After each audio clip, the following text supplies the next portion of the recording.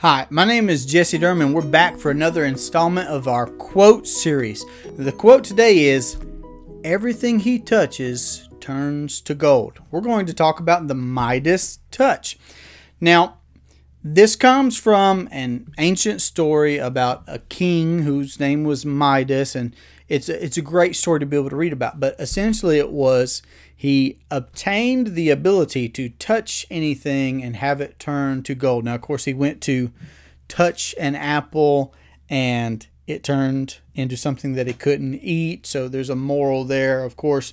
But let's talk about that. Let's talk about how the Midas touch, how that saying that there is of everything he touches seems to turn to gold, can apply, and how it makes me think of the infinite banking concept. So if we were to make a comparison, an apples to apples comparison of, say, a household that's conventionally, traditionally, commercially operating, paying massive volumes of interest, they're financing things conventionally, versus a household that in every other point is equal to the first.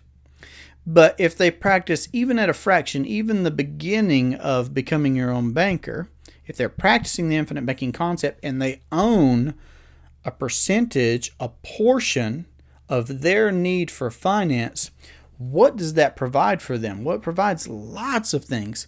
It provides, from the get-go, a tax-free transfer of wealth, because with a whole life policy that's been properly structured with a mutual company, you have a death benefit that will transfer to your heirs or your beneficiaries from day one. Now, of course, the actual use of that policy for the infinite banking purpose is, again, going to provide you with, like I said, a portion of your need for finance as a household. So not only does that financially put you in a different place, but even psychologically, just knowing that you could decide how to access, how much to access of the cash values that you have in your policy, so capital that you own, and how you will even structure the repayment back, just the flexibility that you have as the owner of that policy. It's a beautiful thing.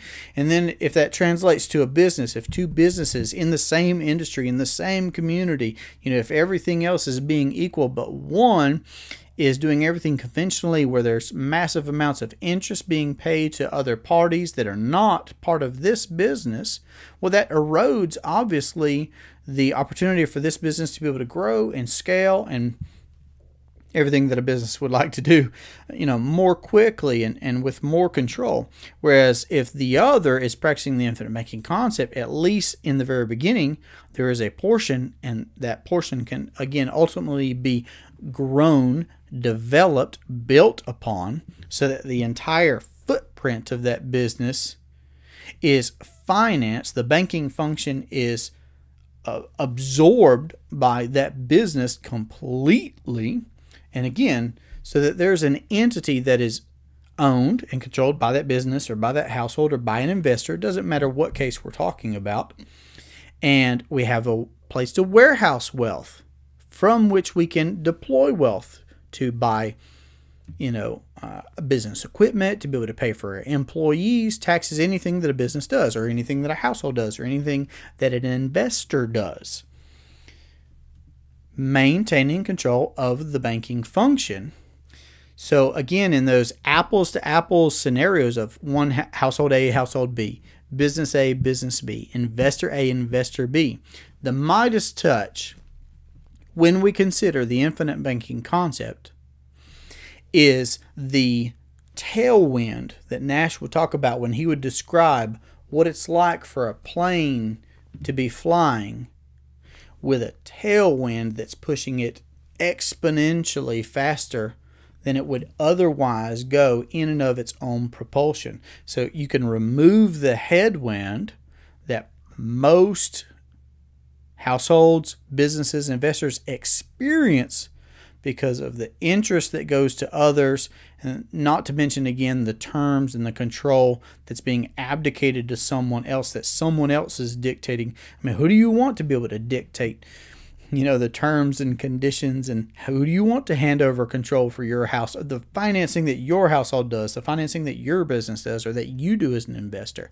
So just food for thought on how to add the Midas touch to what it is that you're doing. Nash said how you would beat the competition out.